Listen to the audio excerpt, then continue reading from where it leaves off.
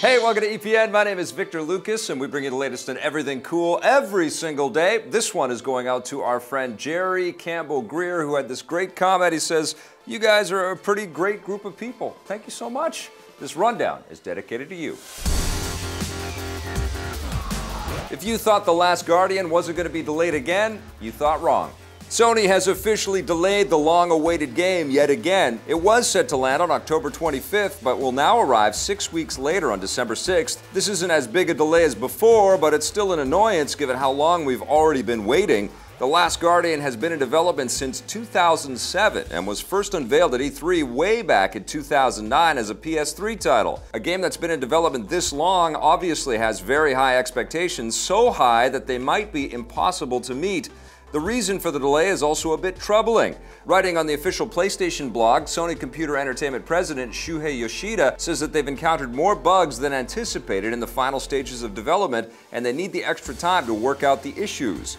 Hopefully they'll be able to do it in 6 weeks. What do you think? Does this latest delay and all the others make you nervous about The Last Guardian? Let us know in the comments below.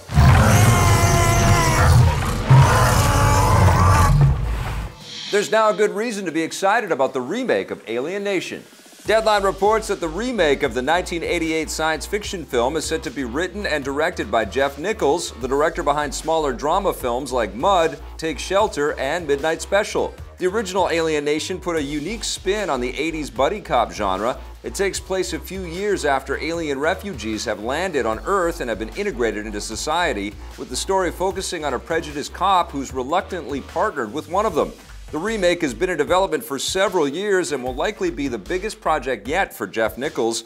It might seem like a big change of pace for the filmmaker, but when you think about it, the original Alien Nation dealt with serious themes like racism and xenophobia, all of which Nichols has explored in his previous films. Nichols is also a very well-respected filmmaker who puts an emphasis on slower pacing and character development, which could help distinguish his Alien Nation remake from other big-budget science fiction movies. We can't wait to see it, and we'll let you know when more details come in. Pokémon Go is switching over to the Buddy system. Niantic Labs has begun rolling out the latest update for the hit augmented reality game. It's expected to land later today for iOS and Android devices and will bring a new feature called Buddy Pokémon, where players can set a specific Pokémon as their buddy and then earn special rewards for them. For example, Niantic says that walking with your buddy Pokémon equipped will earn you candy for that Pokémon, which is what you need if you want to level them up. This essentially gives you a new and faster way to level up your Pokémon characters, which in turn will make them a lot more effective in battle. The new update will also include minor bug fixes and also make the game compatible with the Pokémon Go Plus wristband, which hits stores this Friday. Niantic is working on future updates for Pokémon Go, and they also recently announced that a more streamlined version of the game is coming to the Apple Watch before the end of the year. One of the people behind World of Warcraft is crafting something new. Rob Pardo, the lead designer of World of Warcraft, has formed a new game development company called Bonfire Studios. They haven't announced what new games they might be working on, but interestingly, the studio has a large financial backing from Riot Games, the studio behind the hit MOBA game League of Legends. The makers of League of Legends joining forces with the designer behind World of Warcraft is a tantalizing proposition, to say the least. We'll be excited to play anything from Rob Pardo. He served as the chief creative officer of Blizzard Entertainment before leaving the studio in 2014. And along with World of Warcraft, he worked on the other big Blizzard franchises, StarCraft and Diablo. We can't wait to see what his new studio has in the works. You probably won't be seeing more comic books from Alan Moore.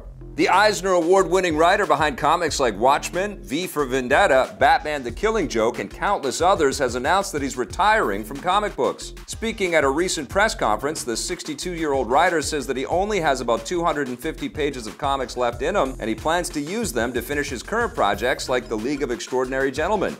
He still plans to continue writing traditional non-graphic novels, but he says that he's done all that he can with comics, adding that if he doesn't get out now, he'll just end up retreading the same ground. This isn't the first time Alan Moore has publicly stated that he's retiring, so we'll just have to wait and see if he follows through. Prepare for a very unusual Titanfall. Respawn Entertainment is joining forces with Nexon to create a digital card battle game called Titanfall Frontline.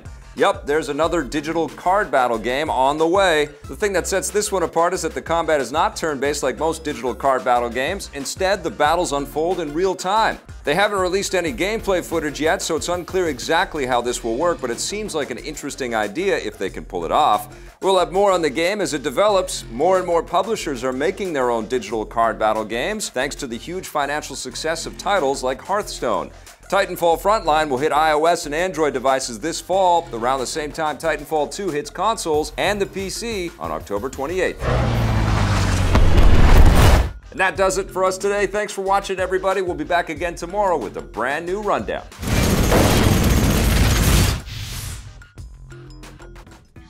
Hey, thanks for checking out that video on our EPN channel. It's just one small part of the things that we make around here. So if you liked it, don't forget to check out some of our other vids and hit that subscribe button.